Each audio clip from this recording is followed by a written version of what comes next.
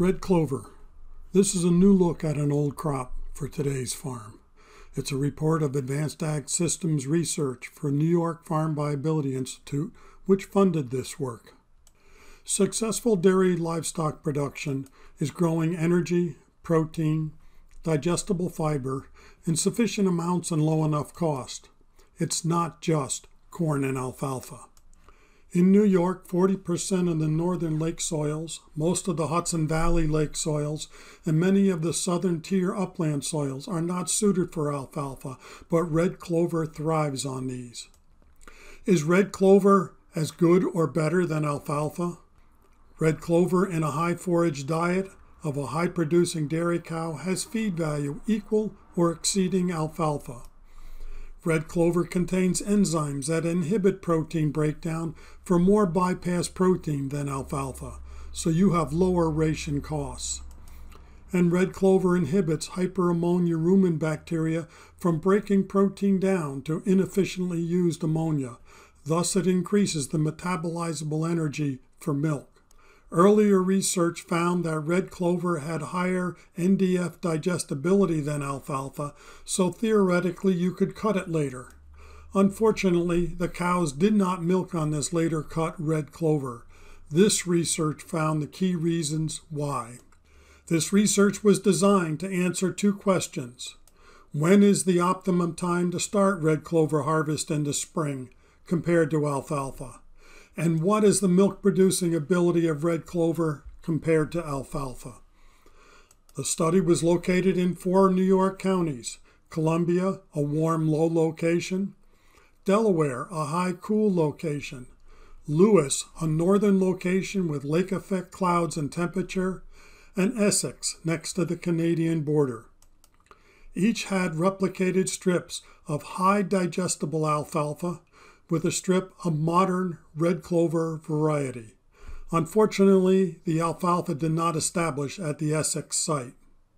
The interesting finding is that to reach 40 NDF level, the same as alfalfa, no site was more than 2 to 3 days later than the alfalfa, and in the Delaware case, the clover was ready a week ahead of alfalfa.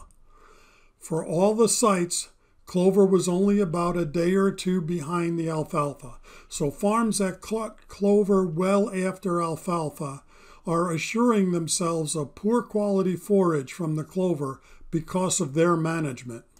Work by Dr. Cherney at Cornell found that plant height can be used to determine the optimum time for cutting alfalfa. We tested the same process and found that red clover is 40 NDF, about 1 to 3 inches shorter than the alfalfa, again reinforcing the previous slide that showed clover needs to be cut almost the same time as alfalfa.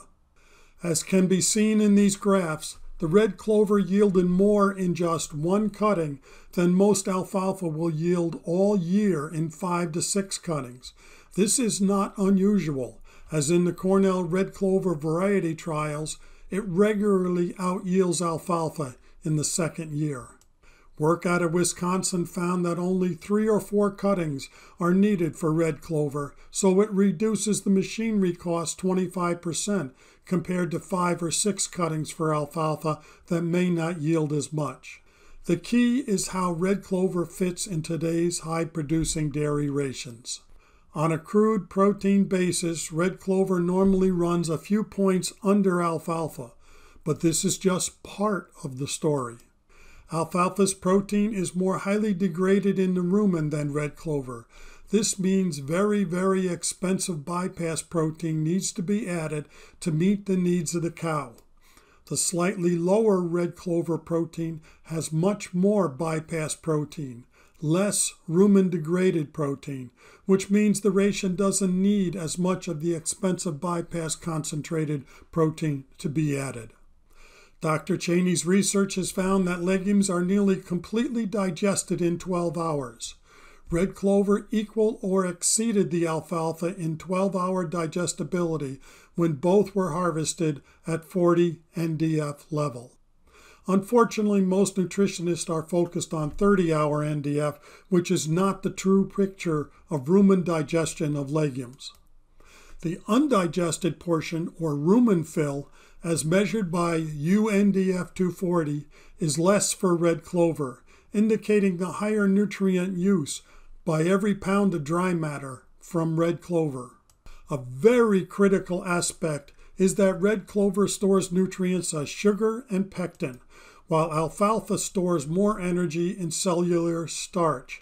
Using traditional narrow swath, multi-day drying systems will respire nearly all the sugars off before ensiling. This is most likely the foundation of reports of cattle not wanting to eat red clover, regardless of the cutting dates. This loss of energy would also have a negative effect, along with the late harvest date, on the ability of red clover to sustain high milk production. Clover is known to store considerable energy in the form of pectin. There is no direct measurement for pectin, but it is captured in the measurement of NFC, or non-fiber carbohydrate.